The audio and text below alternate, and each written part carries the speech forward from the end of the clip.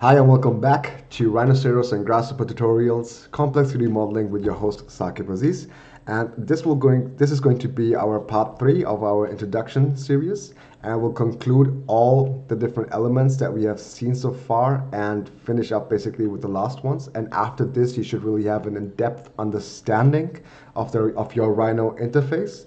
And you should you should be in the position to actually now start modeling and know where to find and execute different tasks and options. So the last things that I want to show you is going to be our status bar, one of the most important things, and maybe not probably explained by few, and it is actually quite significant to understand it because it holds so many different options that will help you to draw, and I just want to take the time to actually walk you through that. So if I open up back my our quick tour, so I press F1 and this will open up your browser. Just go to quick tour, drop down the Rhino window, yep, and this is McNeil's basically illustrating his Rhino interface. And we looked at all the different functions, so we actually have done almost everything as an overview, so I will dive into the different topics again in another series. But right now we're doing the introduction, just giving you an overview to actually, find your way in Rhino. And the last things I want to conclude is going to be position number 7 and position number 13, which is your status bar. So what is your status bar? If you go down to status bar, we can see that, again, it has a description, which is maybe not that helpful. Let's say it is helpful, but let's just look at it more in depth. So if I just hide this one, what we have here is our so-called status bar. We have some general informations that are located at the left side of the status bar, right?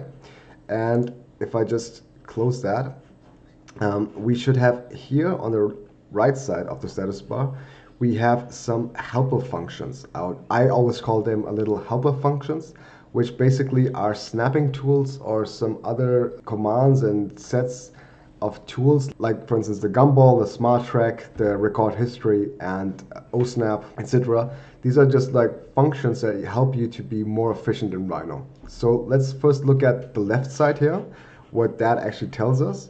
And basically the first thing I want to talk about is if you just go to one of your viewports and start to hover with your mouse, you should see here downstairs in the X and Y that the values are changing accordingly. So if I try to navigate to my origin point, which would be here my intersection of the green and red line, which are basically the X dimension and the Y dimension. And if I try to hover at that intersection, you will see that I get pretty much close to 0, 0 values for the X and Y, which basically just tells me that it just shows wherever I'm hovering with my mouse, it's just telling me the current location. And that for the X and the Y, and next to it is actually the Z. So the Z value is going to be 0 because right now I'm in the top view, and in the perspective, the C plane, the construction plane, is set to the 0 height of set. But right now, that's maybe not that important to you to understand. But if I go to my viewports, it will have the same effect. In the logic, you would assume that basically if I go to my front and I go up, that should be the z-axis, right? Because the z-axis is the axis that goes up here. But that is not the case. And like I said, I'm going to cover that in another tutorial. But that has to do something with the construction planes. And the construction planes actually always show you in the color of, let's say, red, green, and blue, the dimensions. And green is also always located with the let's say with a Y dimension. So my current view is my C plane is maybe not helping me to identify the Z value, but like I said, we will cover that in another series. So that is basically just telling me what I have here. Then the next thing is the meters, or this little checkbox where the meters is displayed. And this is your current unit size, basically. So this is telling me my unit system. And for instance, if I would do a line and I would start at my position 0 and I would just do a line that is 1 meter long, so I will do that again, 0, 1. Basically, this is going to be a line that is 1 unit long. Yeah. So right now my grid, which is basically this unit cells, is set to 5 by 5. That means that this is not 1 meter, but this is 5 meters by 5 meters. And the grid is something that I will show you later on.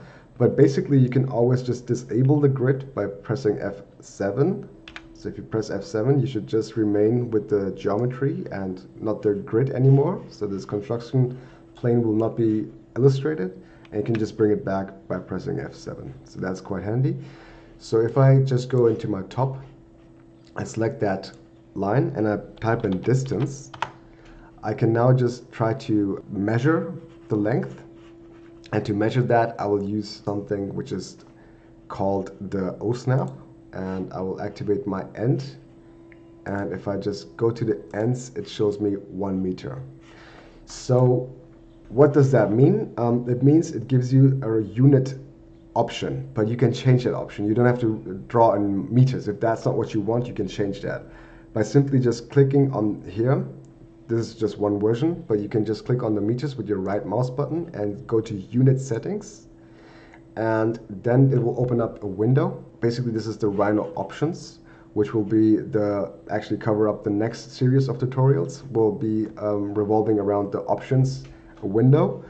But right now we are already in the options window, so just have a quick look at the model units, and we can go to the model units here, and if you click on it, it will get to a drop-down menu, and you can actually change your unit settings. So for instance, you don't have to stay in meters. You could go, where did I see it? You could go in light years. I mean, that is funny. I didn't know that you could do that actually.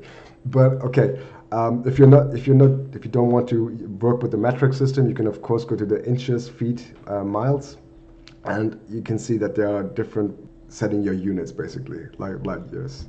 And you can have no units at all, which would be something. And then right now, because I use the metric system, I have the meters set. So that's basically why I'm using that. I'm okay with that, so okay.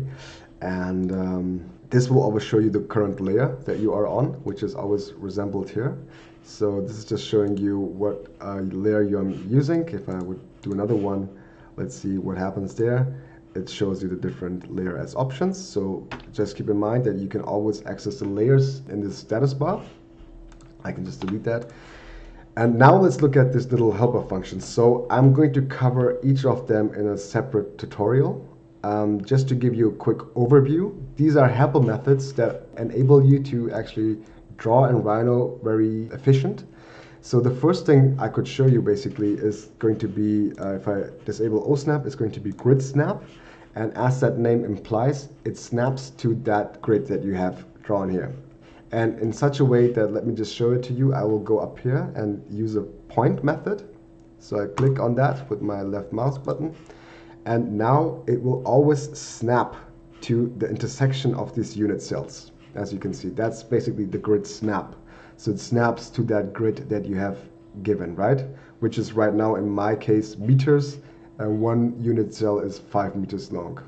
So this is basically grid snap. My ortho is basically, if I just go onto that, is a whole different game. So ortho is just helping me if I want to draw a line, for instance. If I don't have ortho on and I have my grid snap on, if I use a line and I press my first start of line, I define it, I'm pretty much free, right? I can just draw it anywhere I want because I don't have any guiding information. I could just place it anywhere I want to on that two-dimensional plane, right? But as soon as I activate ortho, I am more or less bound to the X and Y dimension. So it's going to be a straight line, and I just have to more or less hover with my mouse respective to an angle, and it will snap to either the X or the Y dimension. And this tool is very, very handy if you are drawing any kind of plans and you are using straight angles or just want to draw a straight line. This will help you to do that. So that's ortho.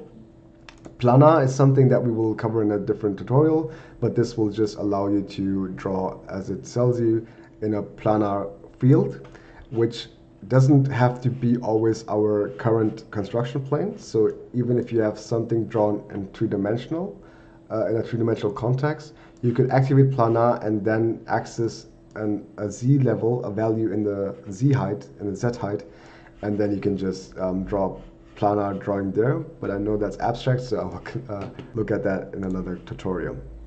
So two things maybe before I go to the Osnap is going to be the Smart Track. And Smart Track, again, don't worry, this will all be topics of their own, but I'm just going to give you an overview. Smart Track is something most familiar basically from AutoCAD or any CAD software which actually draws two-dimensional plans.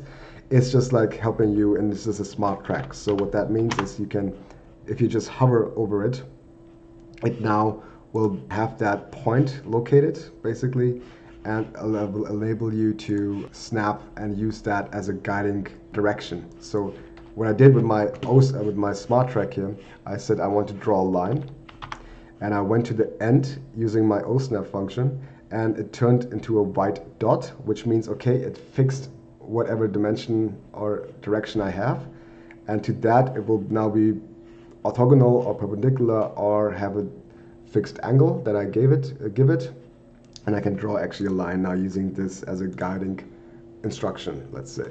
But like I said, that's just an overview. And I have my amazing Gumball here, which has made a lot of progress in Rhino 6. It is really amazing right now. You can actually access all the quick commands that you want to do, like move, copy, rotate, extrude, and some more functions. By just Gumball, you can really quickly model something up and use the logic to generate any kind of structure you want.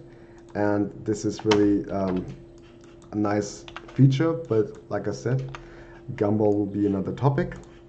And now let's look at the Osnap. And Osnap is something very important. Again, this is an overview, but basically Osnap just lets you jump to certain points onto your geometry. For instance, I have a line here and I want to catch the endpoints, so I make sure I go to Osnap, I activate it, and I go to my ends and check them. And now I can, if I want to put a point onto my ends, I can actually do that because it is snapping to the end of my geometry. The same could be applied, for instance, for the mid, so the middle of my geometry. In that sense, the middle of my curve is now accessible as a catching point, as a snapping point. I can use that to move the object, transform it, or place objects on that, or use that as a location to start from, basically. And there are quite a few of them, but it would be too much to actually explain it now. But just keep in mind that you have these options, and there's this project which is very helpful because it will always allow you to draw on your construction plane, no matter where you are. So for instance, I give you a quick overview of that. If I have my project on, I have now an object that is somewhere up in the Z dimension, and if I take my line, I could just go to that line here, and this is something that would happen if I don't have my project on. So I have my line, I want to draw a new line, right? And just catch that, and now look at my Z value basically. If I go to that point, it will show you that it's now, in the Z value, it's 10 meters up. But I want to draw a line that is actually projected onto this construction plane. And for that, I just push my project on. And now if I go up there, you can see in cyan right now, that should be maybe white in your case, that the point of start is now projected onto my C plane, right? And now I can just draw my line, which is perfectly projected on my construction plane, and use this line as a guiding figure to do that. Okay, so that should be it. This is basically the quick overview, and now we will dive into the separate little elements and look at the different functions more in depth. But this was my introduction, so I hope this helped you, and I hope you have now a better understanding of Rhino 6 and the interface, and you can actually get started. And if you want to, please just subscribe to my channel and just wait for more content. It's going to come up, and I will, like I said, tackle all the different elements and go into depth. So yeah, I hope to see you there. Thank you for watching. Bye.